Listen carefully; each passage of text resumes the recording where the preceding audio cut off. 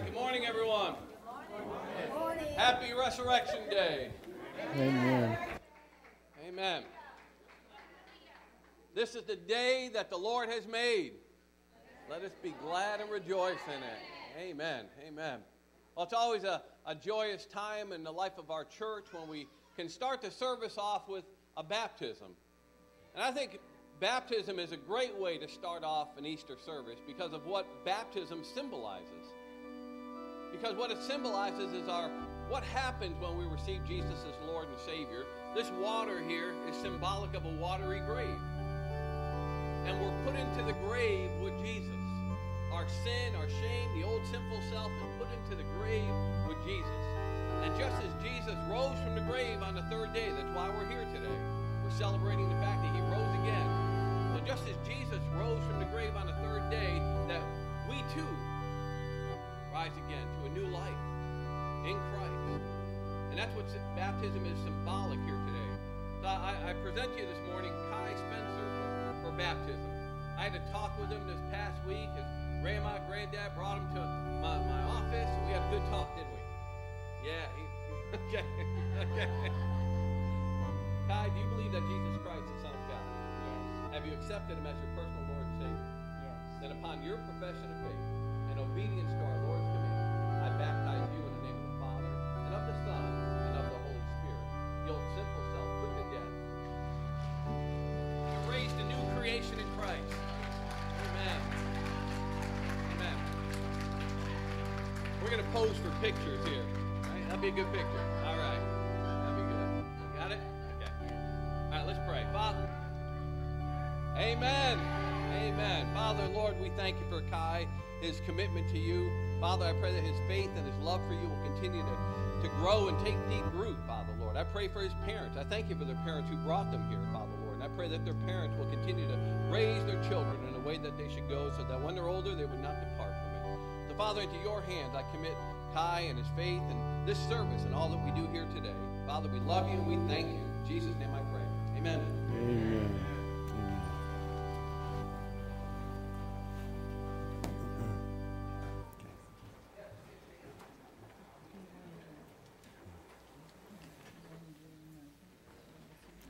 Then I saw a lamb looking as if it had been slain, standing at the center of the throne, encircled by the four living creatures and the elders.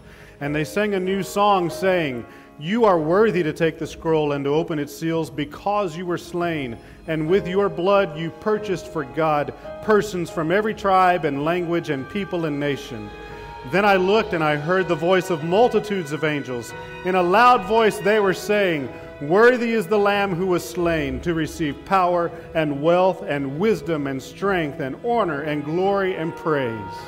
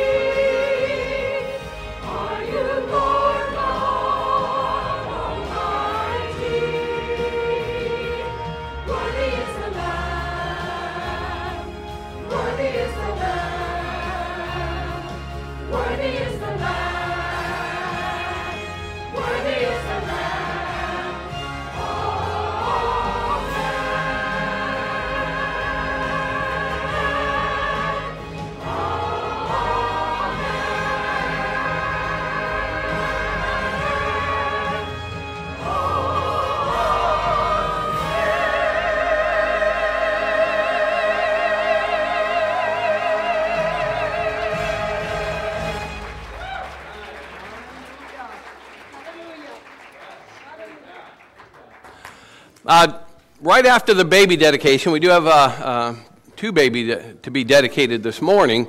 Right afterwards, we'll have a time of prayer, and you see that good-looking man right over there by the door? We're going to have a time of prayer, and then all the children can be dismissed to Greg, and Greg's going to take them upstairs where they're going to learn about the resurrection using Easter eggs. And then they'll probably have a little Easter egg hunt out here in the playground. So that's for all the children. So if you want your children to go with Greg afterwards, he'll be standing up there. But it's always a great joy in the life of our church. What a great day. We're celebrating the resurrection. We're celebrating baptism. And now we're celebrating a baby dedication. Okay? So if I could have Maggie Brooks. She's dedicating Aiden Michael Brooks and Daniel Scott Brooks this morning. Which one are you? Huh? Are you Daniel? And this is Aiden Brooks. Now, this is your dad? This is my dad. Okay, and the father-in-law's coming. Now, her husband is in the Army, All right. And he's stationed in North Carolina, so he's not able to be here at this time. So the father-in-law and the dad are stepping in for him as the role of the father, raising the children in the way that they should go. Now, as Baptists, we don't believe in christening or infant baptism because you can't find that in the Bible. It's not scriptural. We believe that baptism is for believers only. So what we have in church in place of baptism, infant baptism, is children's dedication or baby dedication. And I think rightly called, it should be called parental dedication. Because what we're doing here this morning is these parents are coming here forward this morning and they're presenting their child or their children to the Lord. They're dedicating them to the Lord, to raise them in the ways of the Lord. And this could be something they do at home. In fact, it's something they should do at home. But it's also something that we're doing publicly before the body of Christ. Because as the body of Christ, you're going to vow to pray for these children and to help nurture these children in the ways of the Lord. What a cutie. Yeah. Okay. And the precedence before this could be found in 1 Samuel chapter 1, 27 through 28, where Hannah presented Samuel to the Lord. And Deuteronomy chapter 6, verse 5 through 9 says, "Love the Lord your God with all your heart, with all your soul, with all your strength. These commandments that I give to you today are to be upon your hearts. Impress them on your children. Talk with them when you sit at home, when you walk along the road, when you lie down, when you get up." So when should we be talking to our children about the Lord? All the time, right? "Tie them as symbols on your hands and bind them on your foreheads. Write them on the door frames of your houses and on your gates." And then Proverbs 22:6 says, "Train a child in the way he should go, and when he is old, he will not depart from it." And also Jesus said in Mark 10:14, "Let these little children come to me. Do not hinder them. Do not hinder their faith." So, mom and vicarious dads, I commend you for being here today and committing these children to the Lord, to raise them in the ways of the Lord. It's been said children are our gift to us, and how we raise them is our gift back to God. Amen? It's God's desire that we raise godly children, but that doesn't happen. We have to set an example at home. We have to train the children in the way that they should go. So understand something. This ceremony is meaningless if the parents themselves are not dedicated to following the ways of the Lord. So dads, let nothing enter the home that will injure the souls of these children. Let nothing destroy the faith of these beautiful souls. And serve as a good example in the home. And mom, if a child is going to grow up to know of God's love, he's going to know it through you first. Through the mother's love and love and purity and kindness. Now, if it is your intention to present your children to the Lord and pledge to raise them in the ways of the Lord, then please answer, "We do," okay, to the following promises. Do you here this day recognize these children as the gift of God and give heartfelt thanks for God's blessings? Do you here this day dedicate these children to the Lord who gave them to you? Do you hear this day pledge yourselves to bring up these children in the ways of the Lord? Do you hear this day promise to set a godly example at home, at church, for these children? Do you hear this day commit to pray daily for these children? And do you hear this day ask God's blessing upon these children's lives and commit them to the Lord? Church, do you hear this day share in the responsibility of raising these children in the ways of the Lord? Do you promise to pray for these children? Then get out this handout. Because this is the prayer of dedication. You should have this in the bulletin. You're doing great. You're doing great, buddy. You too. All right. I'm going to read the fine print, and y'all read the bold print. Lord, these tiny hands are so trusting. They are so innocent, and yet they will grow in a world that has been tainted by hatred, greed, sin, and darkness. Lord, protect these children. We give them to you. Lord, the future seems so uncertain, and yet we look at these children, and mysteriously we have hope. Wait, Lord.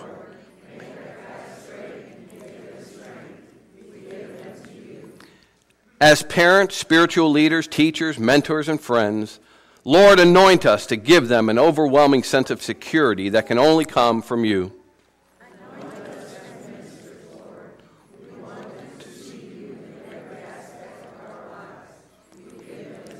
When they are hurting, when they may fail,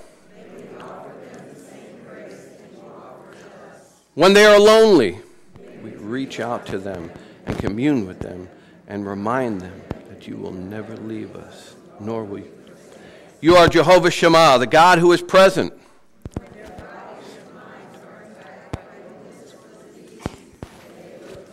You are Jehovah Rophi, the Lord who heals.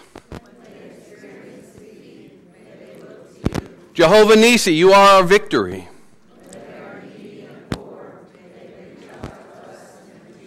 You are Jehovah Jireh, the Lord, our provider.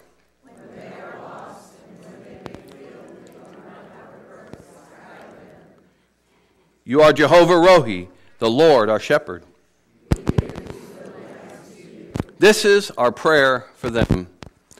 We pray that you will be their shepherd, that they will not be left in need. Lord, make them lie down in green pastures. May you lead them beside still waters. Restore their soul. May you lead them into paths of righteousness for your name's sake. Yes, even though they will walk through the valley of the shadow of death, may they fear no evil, for you are with them. May your rod and your staff comfort them. May you prepare a table before them in the presence of their enemies. May you anoint their head with oil. May their cup run over. May goodness and mercy follow them all the days of their life, and we pray that they will come to dwell in the house of the Lord forever. Amen. Amen. Now we have two baby dedication certificates. This is to certify that Aiden Michael Brooks was publicly dedicated to the Lord on the 27th day of March in the year of our Lord, 2016, at CIBOLO Valley Baptist Church. And y'all are going to have to sign that line there, okay? And this is to certify that Daniel Scott Brooks, Jr. was publicly dedicated to the Lord on the 27th day of March in the year of the Lord, 2016, at CIBOLO Valley Baptist Church. Can I pray with y'all? Heavenly Father, Lord, we just come before you on behalf of these parents and these children. Father, as they seek to raise godly children in this ungodly world, give them wisdom, give them strength, give them discernment, Father, Lord, and give them patience. And Father, right now, at an early age, grab hold of these children's hearts, Lord. Father, may they never depart from you, your ways, your will for their lives, Father, Lord. Be with the parents, Father, strengthen them, and just bless their walk, Father. We love you and we thank you for these children. In Jesus' name I pray. Amen. Right. Good job. Good job. All right. High five. All right.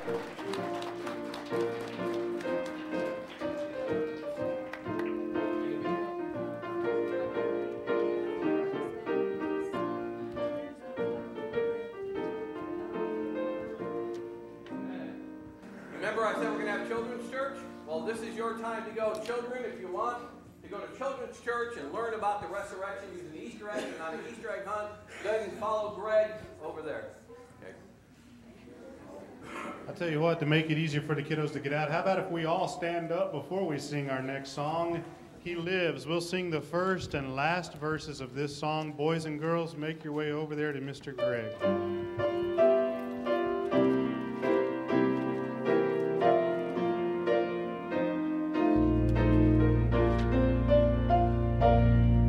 I serve a risen Savior, He's in the world today. I know that He is living, whatever men may say.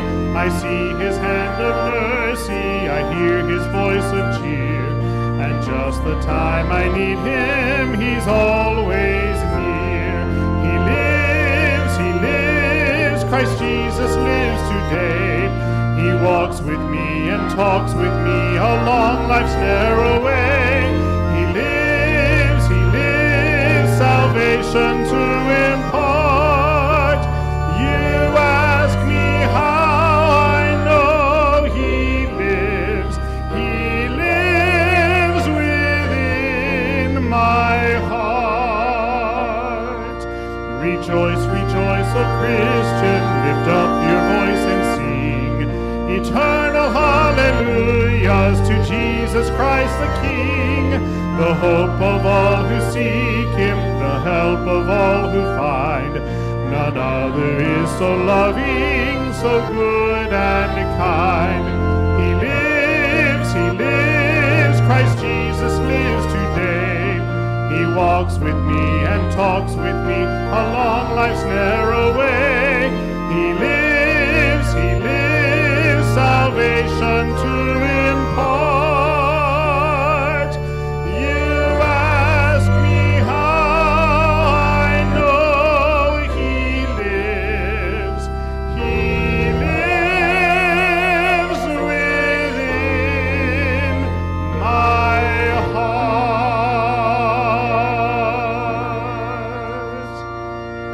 Amen.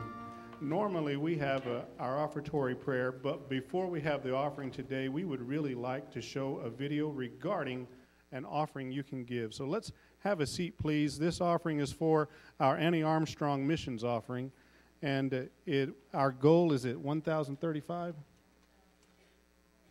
1,600, and we have reached 1,035. So watch this video to see how God may use your offering.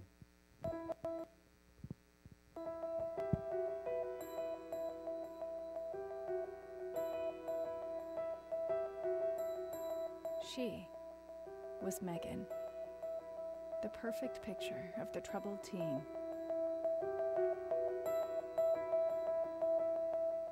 Anorexic and alcoholic, raised right, but sinking fast. One day, I went into an alcoholic coma because I hadn't eaten for 4 days, and I woke up that morning in the hospital with like things hooked up to me, and I was like, what has happened to my life?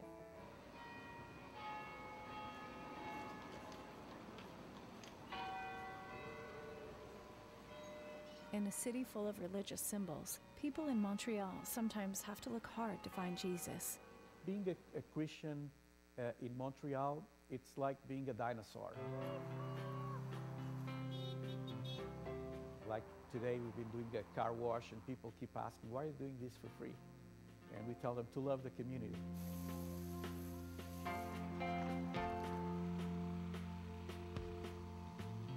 To them it's kind of odd.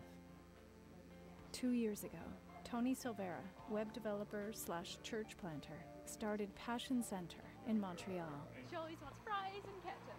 Please. And 1 year ago, his daughter started bringing her friend Megan to their new church. I'd never met such a close-knit community. It's so powerful. Like everyone's just always there to help each other. God cares about who you are. Megan started to come, and little by little, we saw a huge change. And that's the result of your prayers and also of your financial offerings. Because let me tell you, without the Annie Armstrong offering, we will not be able to be here. This is what God did with your gifts. Now Megan is studying fashion design in college. Now she's sober and clean. And now she's part of a new church where the love of Jesus has changed her from what she was. It's been like a complete 180. It's pretty crazy. And I mean, it was the encounter that I had with God through the Passion Center. And I'm so incredibly thankful. Like, incredibly thankful. Like, can't even wrap my mind around it.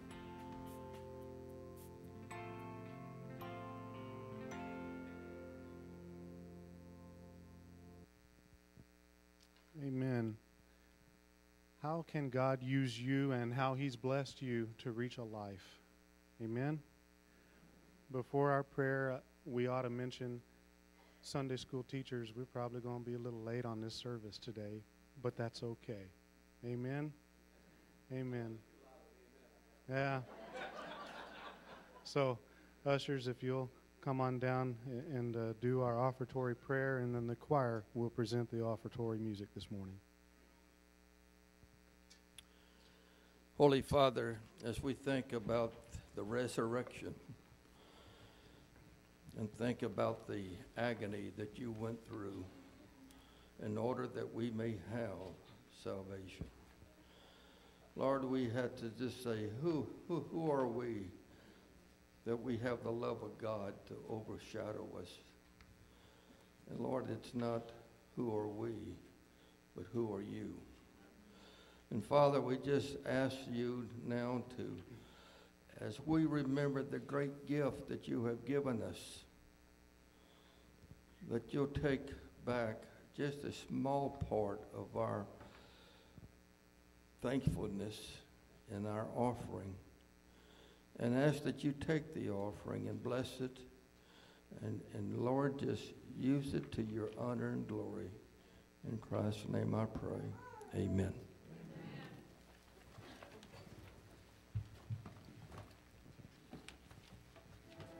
Now that same day, two of them were going to a village called Emmaus, about 7 miles from Jerusalem. They were talking with each other about everything that had happened. As they talked and discussed these things with each other, Jesus himself came up and walked along with them, but they were kept from recognizing him. When he was at the table with them, he took bread, gave thanks, broke it, and began to give it to them. And then their eyes were open, and they recognized him, and he disappeared from their sight. They got up and returned to Jerusalem at once. They found the 11 and those assembled with them and said, "It is true, the Lord has risen, and he has appeared to Simon."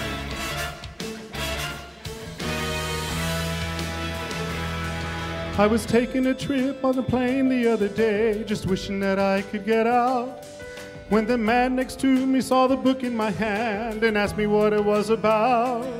So I settled back in my seat, a bestseller, I said, a history, a mystery in one. And then I opened up the book and began to read from Matthew, Mark, Luke, and John. He was born of a virgin one holy night in the little town of Bethlehem. Angels gathered round him underneath the stars, singing praises to the great I Am. He walked on the water, healed the lame, and made the blind to see again. And for the first time here on earth, we learned that God could be a friend. No, he never ever did a single thing wrong. The angry crowd chose him. Then he walked down the road and died on the cross, and that was the end of the beginning.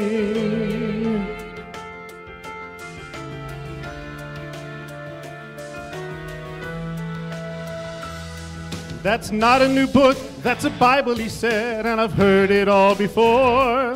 I've tried religion, it's shame and guilt, and I don't need it anymore.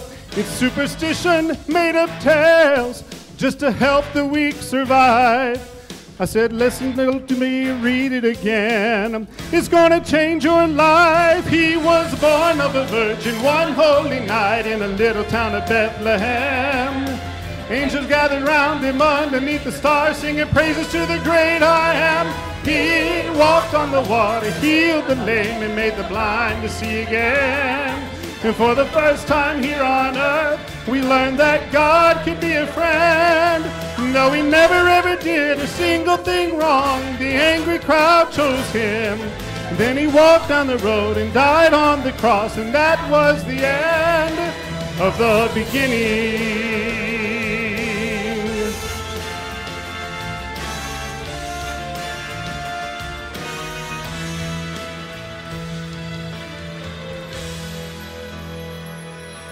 The end of the beginning, he said with a smile. What more could there be? He's dead. You said they hung him, put nails in his hands, and a crown of thorns on his head. I said I'll read it again, but this time there's more, and I believe this is true. His death wasn't the end of the beginning of life that's completed in you. Don't you know he did all this for you? He was born of a virgin one holy night in the little town of Bethlehem. Angels gathered round him underneath the stars, singing praises to the great I Am. He walked on the water, healed the lame, and made the blind to see again. And for the first time here on earth, we learned that God could be a friend. No, he never ever did a single thing wrong. The angry crowd chose him. And then he walked and he died. 3 days later, 3 days later, 3 days later, he rose.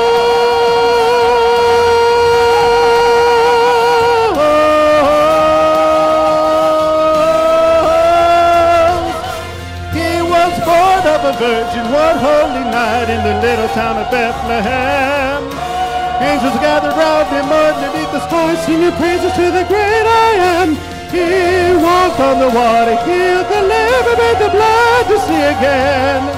And for the first time here on earth, we learned that God could be a friend. 3 days later, 3 days later, 3 days later, he rose, for Jesus rose.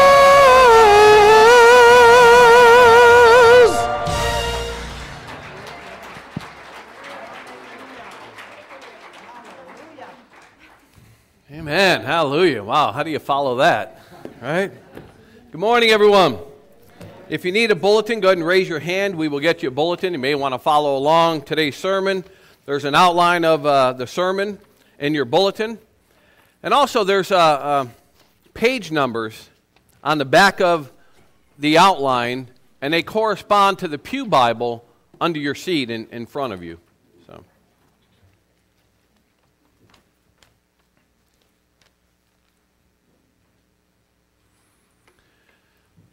Now, this is a joyous time in the life of the church as we gather to celebrate the greatest thing that has happened in the world, in history.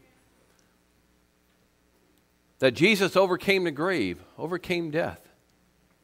I remember I was trying to talk to my brother, who is an atheist, and I tried explaining to him how Jesus died on the cross for our sins, and how he rose again on the third day. And I'll never forget his response to me.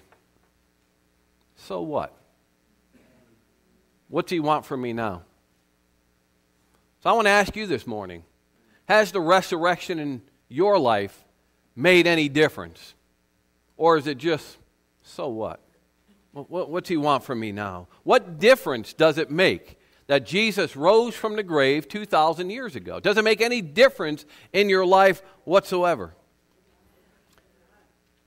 Well, Jesus tells us in John chapter 11 the difference that it should make. So if you would, please turn in your Bibles to John 11:25, page 1635 in your pew Bible.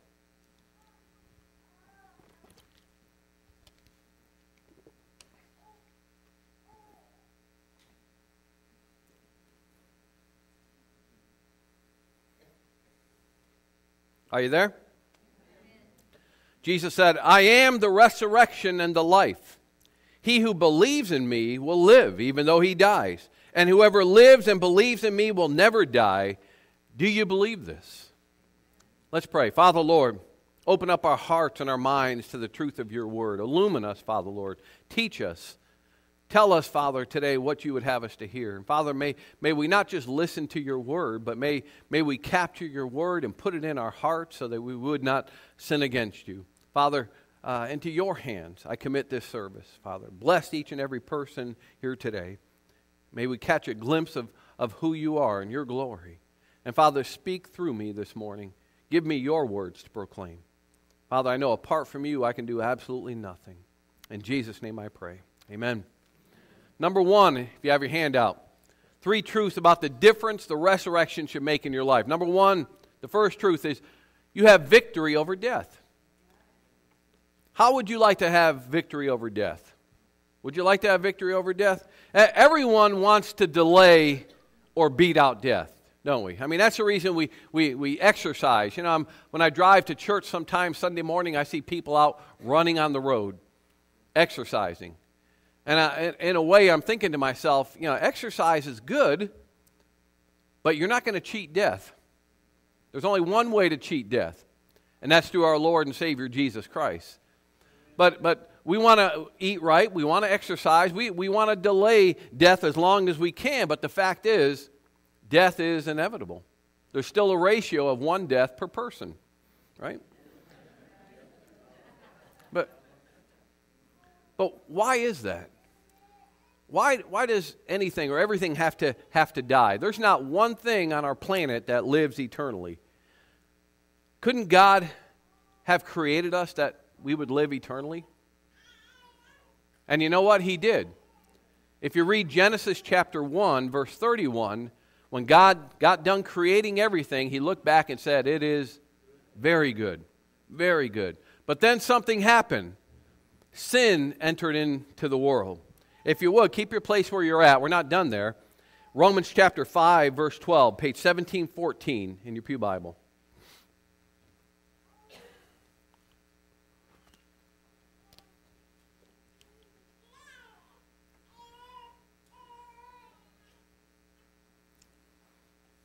Are you there? And it explains to us what happened. It says, sin entered the world through one man. Who is that? Adam.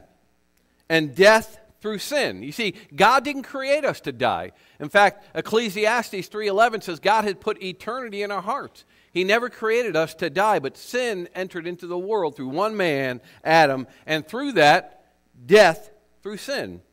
And in this way, death came to all men because all sinned. Romans 6:23 says, the wages of sin is death. So you see, death was not part of God's original plan. Genesis chapter 2, I'm not going to read to you the story for the sake of time, but God put one tree off limit in the Garden of Eden. And Adam and Eve just had to eat from it, didn't they? Right? They were tempted by the devil to disobey God, and they ate from the tree. And through their disobedience, sin and death has entered into this world. Boy, what if we stopped there? Be awful dismal. But you know, we celebrate a risen Savior. We celebrate a risen Savior who rose from the grave. In other words, he overcame death. You see, the devil's only weapon against us is death. But we have victory through our Lord Jesus Christ. Even the grave couldn't hold him, and he overcame death. Now Jesus, go back to John 11:25. Now Jesus tells Martha, in John 11:25, he says, I am the resurrection and the life. He who believes in me will live even though he dies. So Jesus is basically telling her, whoever believes in him will live. They will live eternally. They will live spiritually, even though they die physically. Now, Jesus was talking about victory beyond the grave, eternal life, living spiritually. Then in verse 26, Jesus says, and whoever lives and believes in me will never die. Does this mean we will never die? No, because that would contradict Jesus' first statement, wouldn't it? What Jesus is basically saying is, whoever lives physically and believes in me will never die spiritually or eternally. You see, there are 2 different deaths. There's a spiritual death and there's a physical death. And there was a death that happened in the Garden of Eden. And it was a spiritual death. And it took a while for their physical death to catch up to their spiritual death. And you know what? As we're alive physically, that's the only time we have an opportunity to be born again. To be dead spiritually and to be separated from the Lord is, well, that's our eternal condition.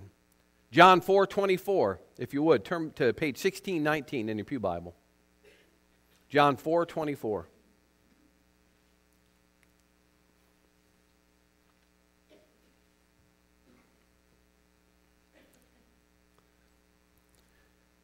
It says, God is spirit, and worshipers must worship him in spirit and in truth. So if God is spirit, how must we worship him? Spiritually. But if you're dead spiritually, how can you worship a God who is spirit? It's like trying to pick up FM stations with only an AM radio. You can't do it. That's why Jesus told Nicodemus in John chapter 3, turn back a little bit more to page 1617.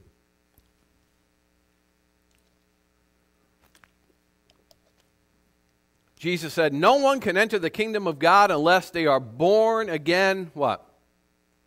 With the Spirit of God. Why? Because we're dead spiritually. And we must be born again spiritually because God is spirit, and to have a relationship with God, we have to be born again spiritually. So how important is it for us to be born again spiritually? Very important. Jesus said no one will enter the kingdom of God unless they are born again of the Spirit. Amen? Jesus said to Martha, if you believe in me, you will never die. You will gain a life where death has no power over you.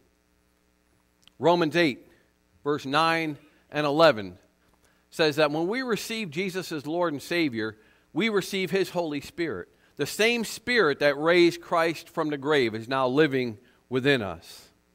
And if you would, turn back just a little bit more to John 5:24, page 1622. John 5:24.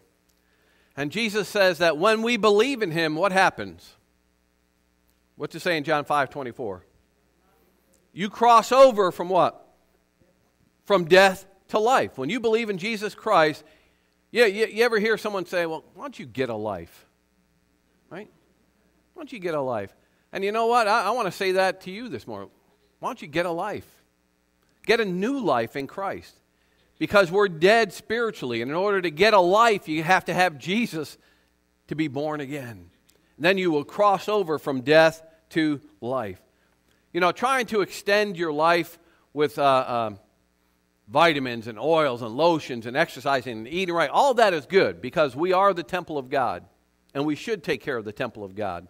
But trying to extend your life by doing these things, it's not bad in and of itself, but I compare it to painting the Titanic in hopes that it won't sink. It may look good going down, but it's going down, right? You see, our answer is not in diet and exercise and all that good stuff. It's good for you, but our answer is in Jesus Christ. Number two, the second truth. The only way to the resurrection life is in Jesus Christ.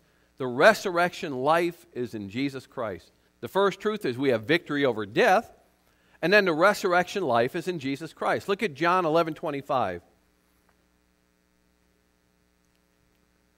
Jesus said, I am the resurrection and the life. Now this was in response to what Martha said in 11:21. Martha said, Lord, if you had been here, my brother would not have died. You see, Martha knew that Jesus had great power. He was the Messiah. However, her hope was in a far-off, distant future. Verse 24, she says, I know he will rise again in the resurrection at the last day. So her future wasn't right then and there. Her future, her hope was something that was going to happen far off in the future. But Jesus stops her and said, no, Martha, you don't get it. I'm the resurrection and the life. In other words, the resurrection and life is not something that's going to happen in a far-off, distant future. The resurrection and life is happening now in me. It's standing before you, Martha. I'm the resurrection. I am the life. Understand something. When you have Jesus, you immediately have eternal life. Do you understand that? Eternal life is not something that happens when you die. You're already plugged into eternal life. And if that's the case, your worship of God, your eternal worship of God has already begun. Amen. So Jesus is not just something nice to have.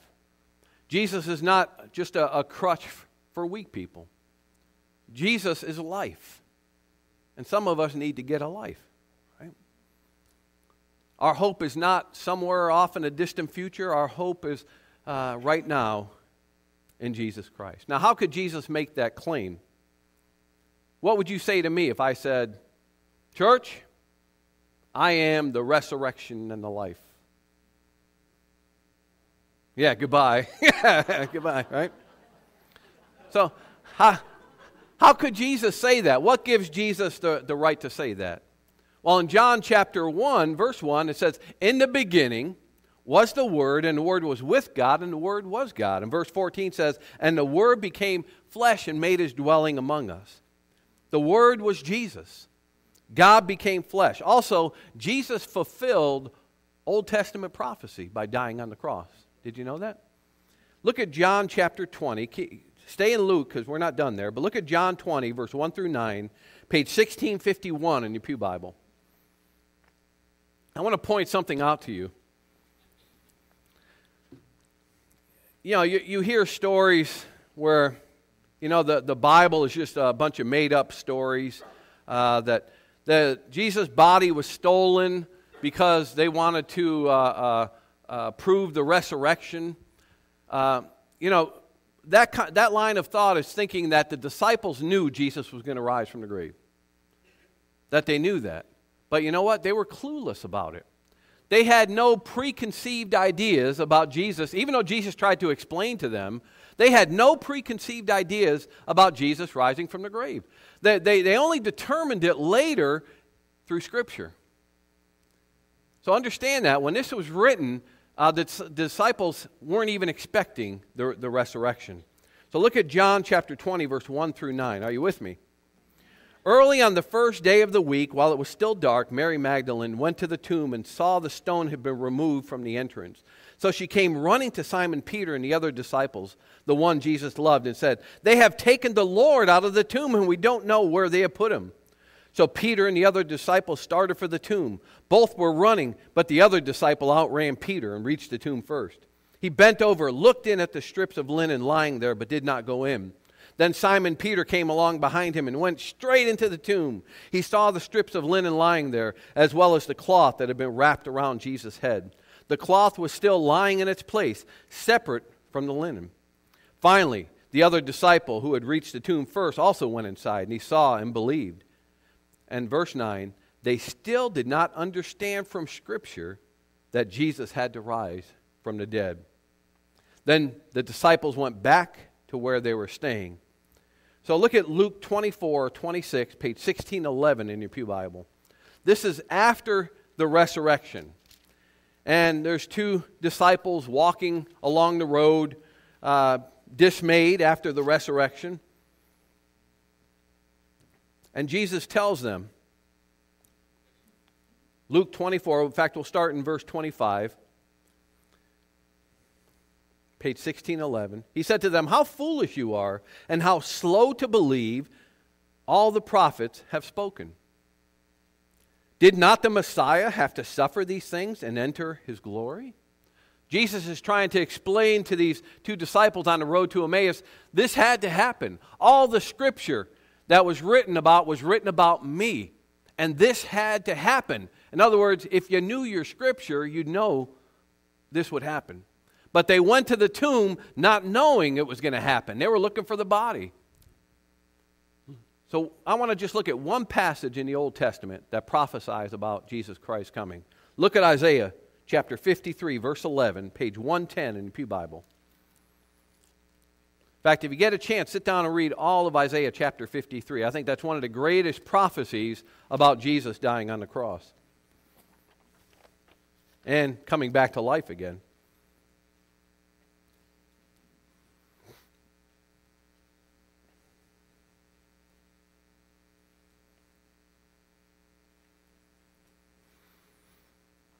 Well, in fact, look at verse 9, 53:9. We'll start there. Are you there? Page 1110 in your Pew Bible.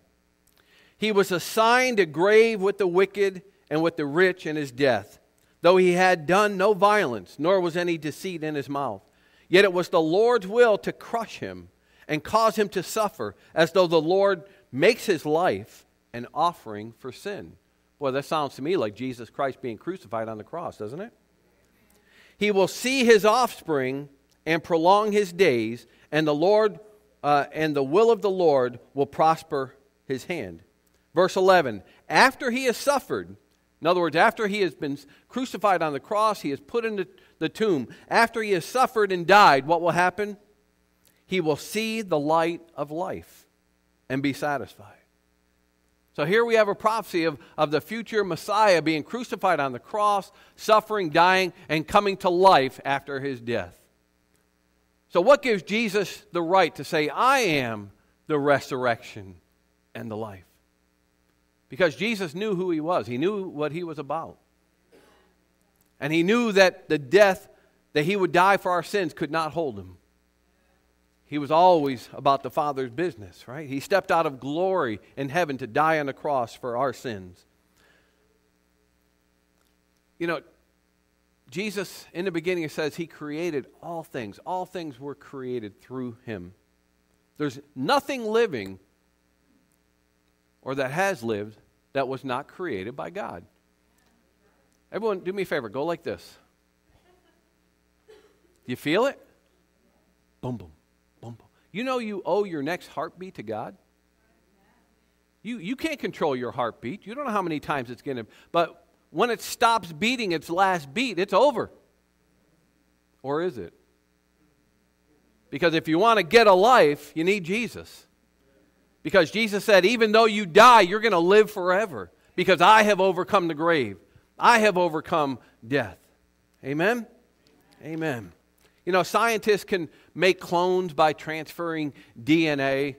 But they can't give the spark of life. You know, we cannot, with all our technology, we cannot even give the spark of life to a blade of grass. Do you know that? Only God can give the spark of life. Only God can give life. But who gave God life? Nobody. Nobody. If you would, look at, I think it is John 5:24. No, John 5:26, page 1622 in your Pew Bible. And somebody read that when you get there. John 5:26.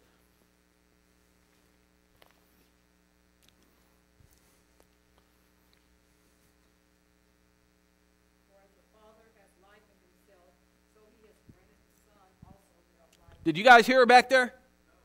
Can you stand up and read that? For as the Father has life in himself, so he has granted the Son also to have life. The Father has life in himself, and he has given life to the Son. So the Son would have life in himself. So who gave God life? Nobody. God has life in himself. What in our universe can exist without something else? Nothing. Everything in our universe is contingent upon or needs something else to exist or survive. Everything. We can't survive by ourselves. We need food. We need water. Our planet can't survive without the sun. Our universe can't survive. So somewhere there has to be the beginning of life. Somewhere, it's like who pushed the first domino over?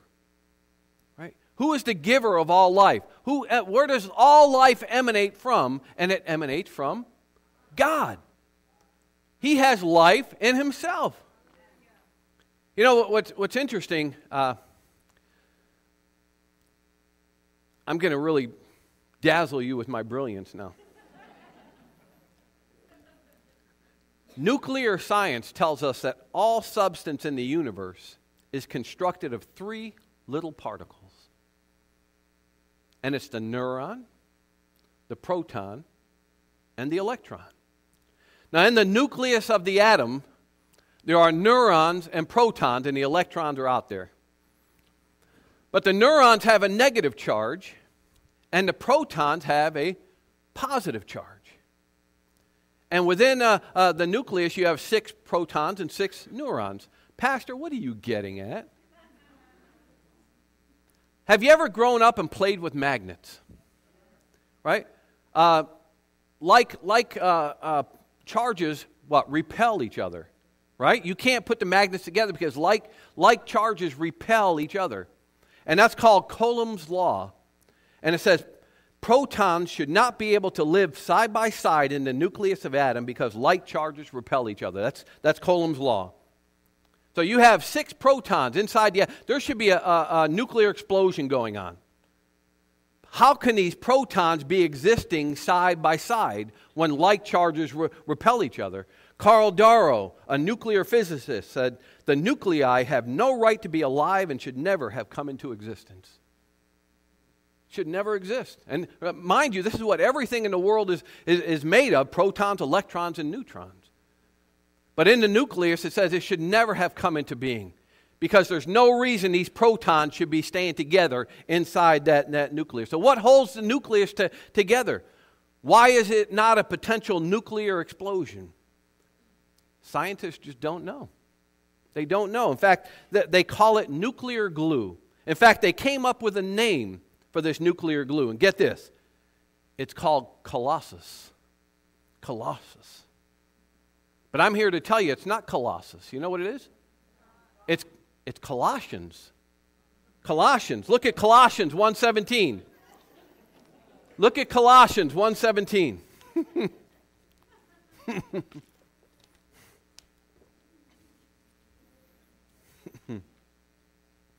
Are you with me? Colossians 1:17. He is before all things, and in him all things hold together. He is Colossus, right? He is the resurrection and the life. He has life in himself, and he is the giver of life. And the Bible tells us that we must be born again. You got to get a life. Why? Because the Bible says we're dead spiritually. And the only time we get a chance to be born again spiritually is while you're in this body. That's it. Some of us may need to get a life. The life from above. The life that only He can give. You must be born again. Amen. So what difference does the resurrection make in your life? Has it made any difference at all? You know it should. The ancient Egyptians believed in eternal life. In fact, they spent their whole lives preparing for the afterworld, the underworld.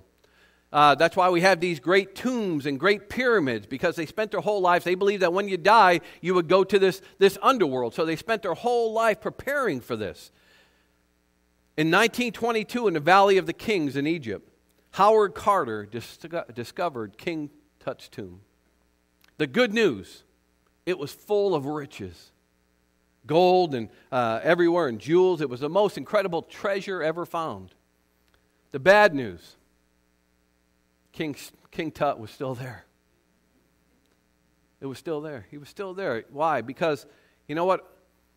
Only the spirit lives forever. But the body dies. And in order to enter heaven, this body, we get a new body. We must be born again. You see, they had the right idea in preparing for the afterlife. But it just goes to show you popular opinion is not always right, is it? You know, we need to prepare for eternity. And we need to prepare for eternity the right way. Look at 1 John chapter 5, verse 11. 1861 in the Pew Bible. And I'm closing up here real soon.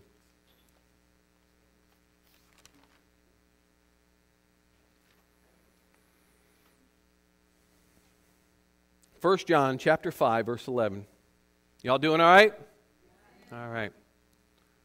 Turn to your neighbor, ask them if they're doing all right. Doing all right? All right. Okay. 1 John 5, 11 and 12 says, and this is the testimony. God has given us eternal life. He's given us life. And how do we find this life? How many of us want to live forever? I know I do. Not in this world, not in this fallen world. but I want to live forever in eternity in heaven with God. So how do we get this life? It says, and this life is in His Son. He who has the Son has life. He who does not have the Son of God does not have life. Can it get any clearer than that? I mean, that's black and white. If you have the Son, you have life. If you don't have the Son, you don't have life. And then he goes on to write, I write these things to you who believe in the name of the Son of God so that you may know you have eternal life. Do you know that you have eternal life? Do you know without a doubt that when this heart quits beating, that you're going to spend eternity in heaven? Do you need to get a life this morning? We're going to have an invitation at the end of this service, and that's your opportunity to respond. You know, Jeff Foxworthy and Larry the Cable Guy, they're coming to town. And my wife and I, we're going to go see them. We're going to get her done. But I'm just going to show up. I'm not going to get a ticket. Yeah. I'm just going to show up. You know, what do you think the usher's going to say to me? I say, wait a minute. I dressed for this.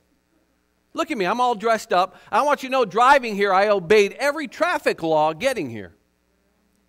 What do you think he's going to say? You know, some of you think you're going to get into heaven without Jesus Christ, without the ticket of Jesus Christ, because you look good. And maybe you act good. But you know what? You must be born again. If you do not have the ticket of Jesus Christ, you're not getting into heaven. Do you understand that? Let's look at the third truth, and then we're going to close up. So how do you get that ticket? How do you get it? You get it by believing in Jesus Christ. By believing in Jesus Christ.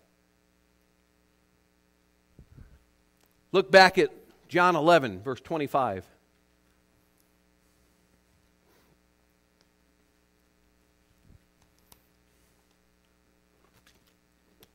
Jesus said, he who believes in me will live. Verse 26, whoever believes in me will never die. Do you believe this? 3 other times in this passage, for a total of 6 times, Jesus talks about believing in him. In 11:15, 11:40, and 11:42. So what does it mean to believe? What does it mean to believe? It means much more than just agreeing to the facts. It means much more than just agreeing to the facts. In other words, we can all agree. I agree that 2 plus 2 is 4. We can agree to that, right? We believe that the world is round. I believe that. I agree to that. I believe that a man landed on the moon. I believe that. I believe you're listening to me. So. But listening, believing has to do more than with just agreeing to the facts. Because when we agree with the fact, it takes no response, does it? It takes no action. It takes no commitment. You see, I believe water can satisfy my thirst. But what must I do? I have to drink it, a response, an action. See, that's the type of belief that Jesus is talking about. He doesn't want us just to agree with the facts. Oh, yeah, I agree. You know, the Bible says that even the devil believes. Do you know that? So it takes more, you know, in a survey done, 80% of Americans surveyed said they believe in God. They believe in God. You would think with such a godly nation, why is there so much ungodliness in our world? If 80% of our nation believes in God, do you know why?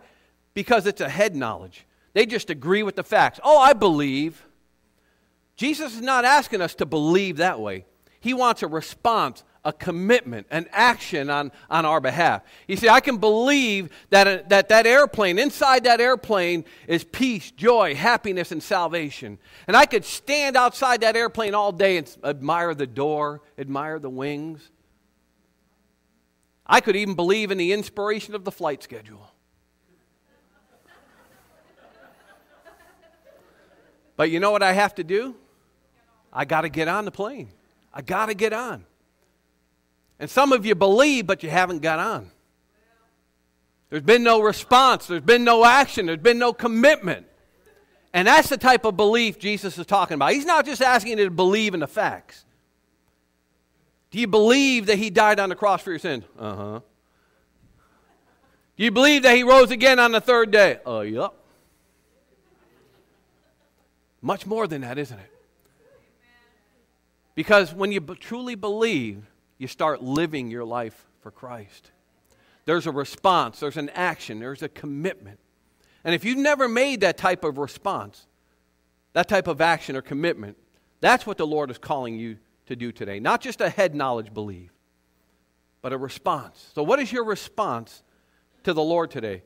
He's asking y'all to believe in him, to believe what he has done on the cross for your sins.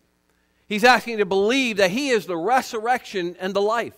He's asking you to believe that, not just agreeing with the facts. So what type of response will that take from you? It will take a response from you saying, yes, Lord, you are the Lord of my life. And you have to get off the throne of your life and let him sit in his rightful place. And no longer is your life dictated by you. Your life is now dictated by him. All of the affairs of your life are dictated by him. And oh, what peace that brings, though. You know, because a slave doesn't have to worry about where he gets his next meal. And we serve an awesome master. Bill Bright called himself a slave for Christ. I love that term. We're a slave for Christ. But we don't have a cruel master. We have a master who tells us over and over again, do not worry, I'm going to care for you. I'm going to take care of you. But we get in trouble when we want to handle things. So we're going to have a time of invitation. How are you going to respond to this message? Let's pray.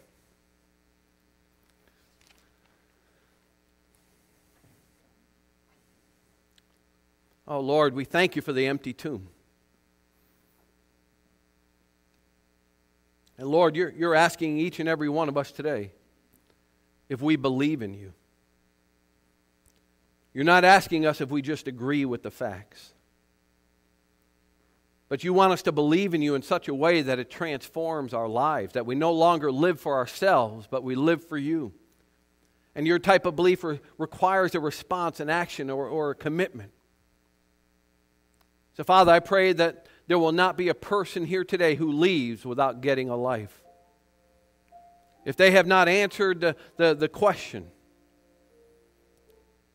if they're going to heaven with peace and joy, then may they answer it. May they settle it today. May they believe in you. So, Father, we have an opportunity right now, Father, Lord. Draw us by your Holy Spirit. In Jesus' name I pray. Amen.